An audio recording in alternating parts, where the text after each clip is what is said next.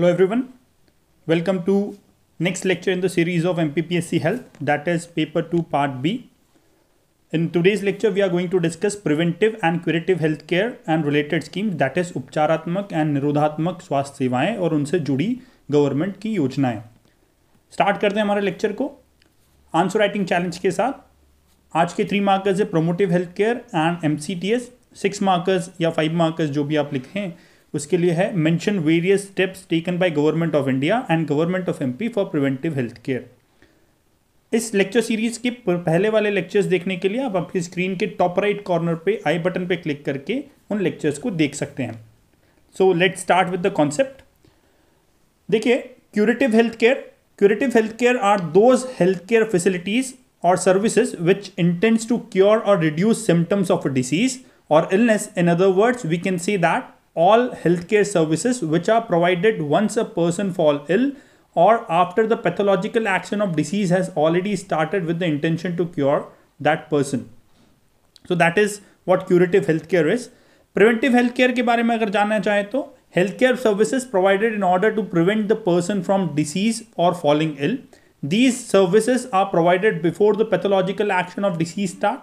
Prevention is any measure that aims to avoid or reduce the number of severity of injuries and diseases and their complications in future. Promotive healthcare, though it can be considered as a part of preventive healthcare, but separately if we want to study promotive healthcare, then it is those services which are targeted towards improving overall well-being and standard of human health. For example, yoga, exercise, etc. This can also be considered as a part of preventive healthcare and as it prevents us from falling ill. So that's the 3 concepts: curative healthcare, preventive healthcare and promotive healthcare. So let's see these concepts in details in explanation slide. So if a person is already sick, as you can see in the box, and then if we are trying to cure him through various means, such as first we diagnose him with a disease, then we provide him medication such as insulin, paracetamol, or we can cure him via a surgery like organ transplantation, open heart surgery, etc. Or we can give him therapy such as chemotherapy, etc. So curative healthcare concept comes into picture once a person is diagnosed with a disease, diagnosed positive with a disease. Let's say he is having cancer or he is having diabetes, then all these curative healthcare measures come into picture. On the next slide, if we go, we can see preventive healthcare. You can see on your slide that there is a healthy man standing and there is a circle of immunity covering him. But then too he is prone to diseases such as fever, cancer, AIDS and various viruses such as coronavirus or diabetes, anything.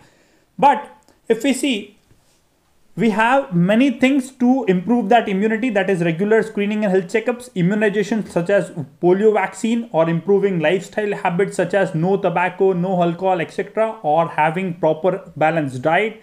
We can have yoga, exercise, etc. or proper sanitization. All these things will help a person to build strong immunity, and this immunity will help him to fight all these diseases and prevent the diseases from entering the human body. So that is preventive healthcare, and all those steps which are taking to assist these things or to strengthen the immunity of a person or to prevent him from falling sick or falling ill, all those measures are known as preventive healthcare.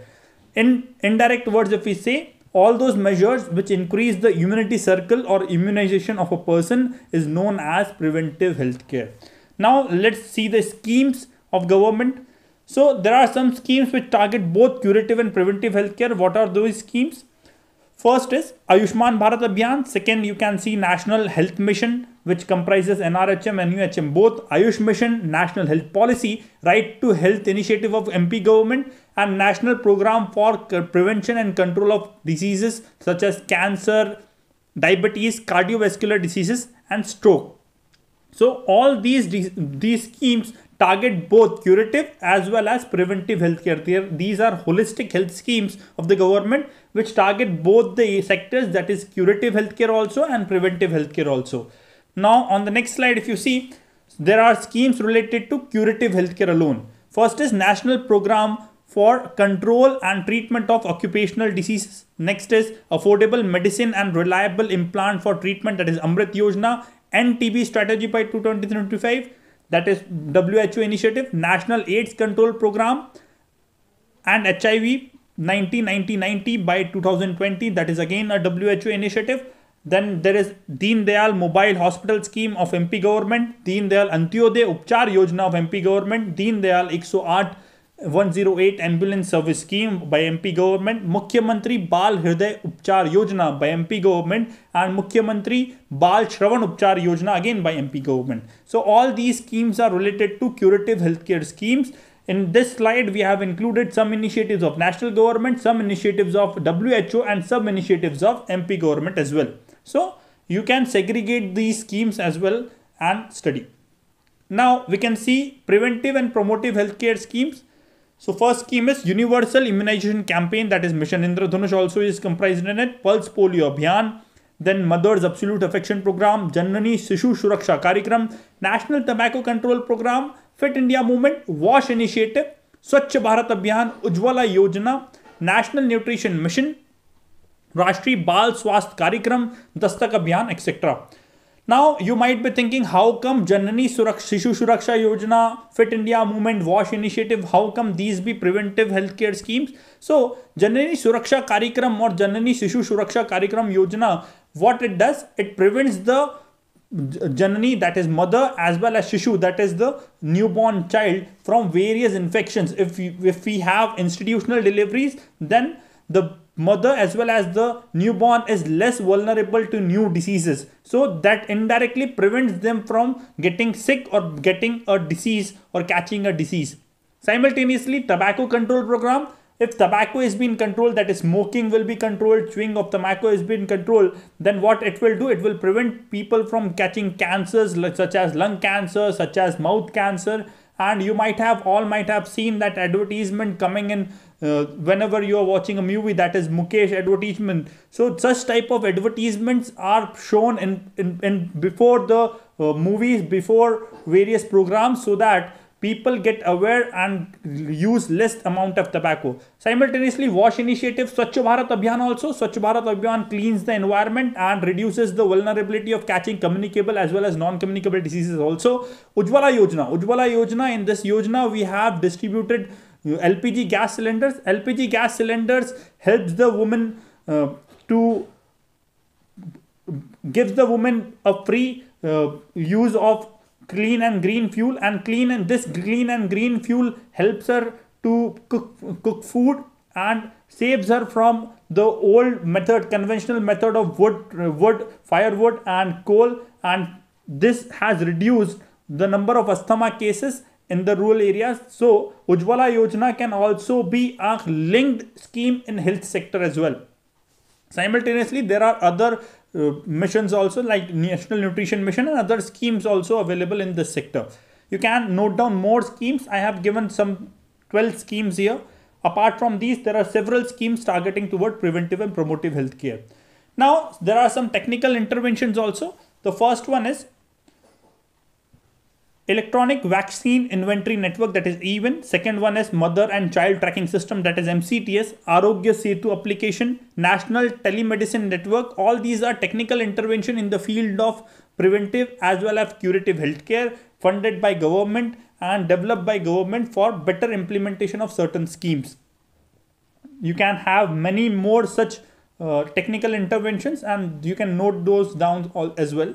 Now, on the data point, if we see, I have collected some data, though less in this perspective, because we are trying to cover the data in the specific scheme itself, like budget allocation and all those things we will cover in the future lectures in specific scheme based lecture.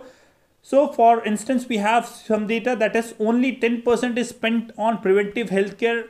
That is from budget document we have cited these data. The second one is 95% immunization coverage is there in India. This is a report from Health Ministry. So these two data you can use while writing your answers. Now we have way forwards. What are the way forward? Since there is a popular notion that prevention is better than cure, hence the government should shift its focus towards preventive health services rather than curative health services. Next is, there is a huge vacuum for technological intervention in the field of health, and hence the government should promote the same. The third one is government should take steps towards integration of curative, preventive and promotive healthcare so that we reduce on the expenditure part as well as there is less infrastructure and more integration and more effectiveness in implementation of these schemes. So thanks for watching the lecture.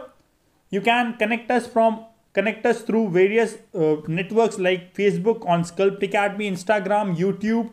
Also, you can join our Telegram group. Link has been given in the description box. In the next lecture, we are going to discuss important government schemes. If you're not yet subscribed to the channel, please subscribe and stay tuned to the channel so that you can catch up more such interesting lectures. Till then, stay home, stay safe, study online. Thank you.